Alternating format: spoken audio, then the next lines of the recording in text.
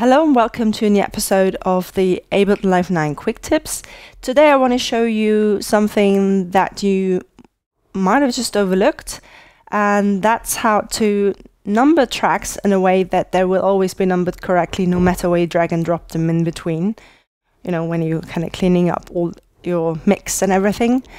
And how you do this is you just go press Command or Control R for renaming.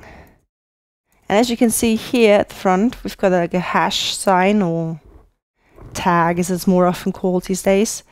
And this is what means that it will be numbered, and it just basically is numbered automatically by the position of the track.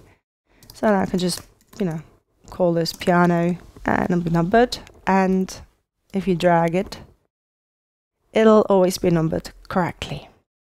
I hope you find this helpful, and I'll see you next time. Bye! If you're new to Ableton Live or Push, then check out my online video courses. More information can be found on my website sonicbloom.net.